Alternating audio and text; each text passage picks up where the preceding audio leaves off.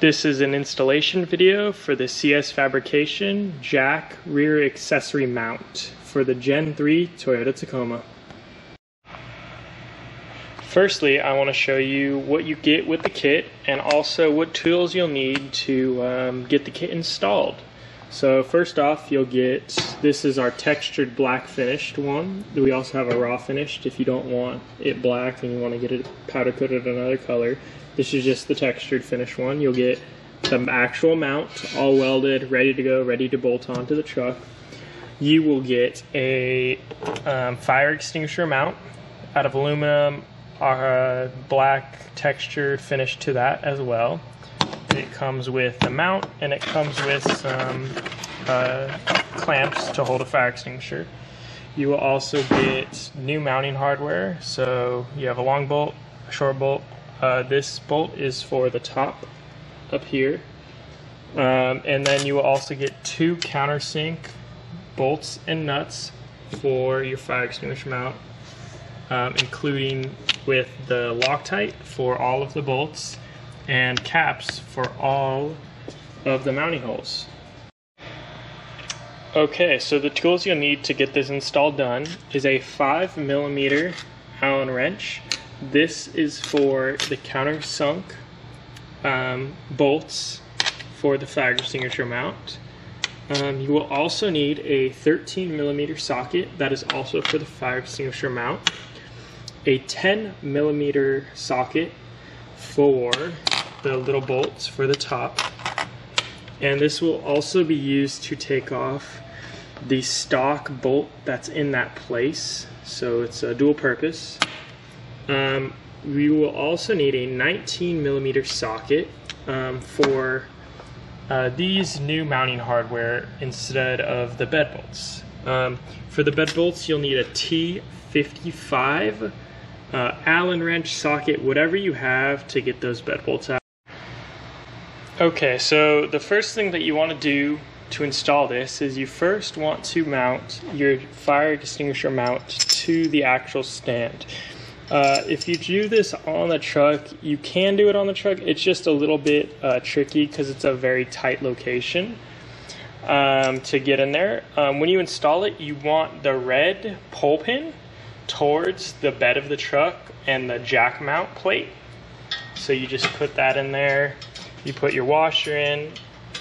You put your bolt or your nut on the back of the bolt. Get it started. And then grab your other one, get the other one started, and then tighten it down.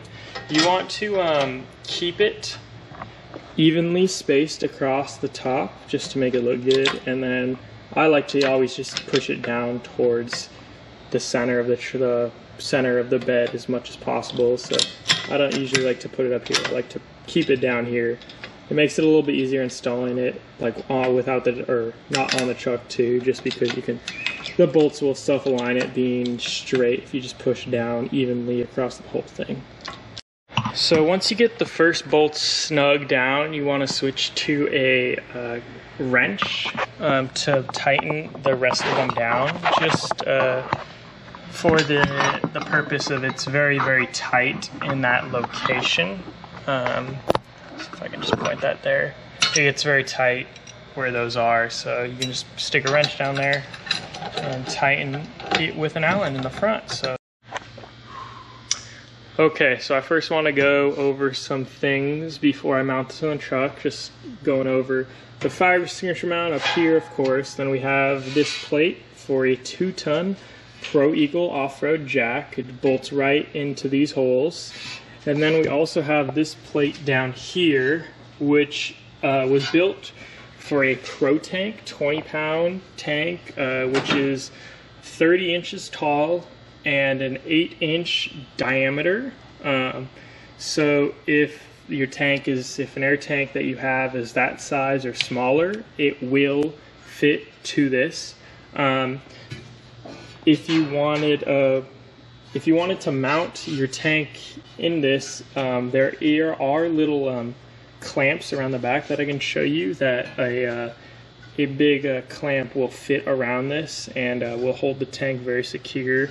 Bolting the Pro Eagle jack is just these 4 bolts put a bolt, washer, nut on it. Very simple. But as you can see, there's a little here's this little gap down here. You can feed a clamp, like a. Here, I got something. So it's basically like one of these clamps, but you'd have to get it a lot bigger to fit around your actual tank, and it just feeds right through that hole around the whole thing, so it can't slide out. It's secured on both sides, and so that's what it is on that back side. So let's go put it in the truck. Okay, so the first step in installing this is we have to pop this bed bolt and this bed bolt on the passenger side out of the bed. So I got them already unloosed. So just pop this guy out and pop this guy out, and we're going to use the hardware that came with the kit to reinstall it. So those two bed bolts are gone, and then there's a bolt up here, which I think is a 10 or 12. I had something up here, so I'm not sure what it is. It is a 10 or a 12. It's like this style bolt. I think it's a 10 that you take out of here.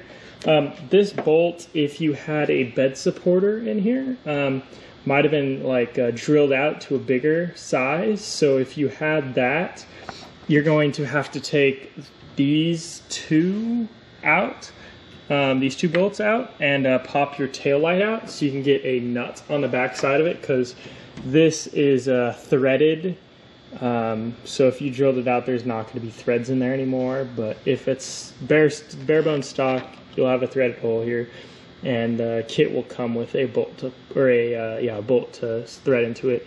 If not, you just have to get a nut for this guy, and be all good. So the first step for putting this guy in is you want to use the long bolts in the front and the short bolts in the rear, and you want to get those two hand tight.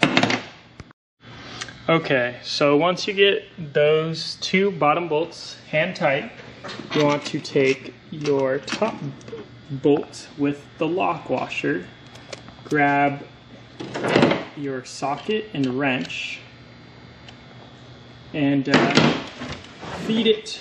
You want to line up the hole in there to where the hole is, and you want to, maybe you have to move it a little bit, but you'll then just put it right in and then thread it right in.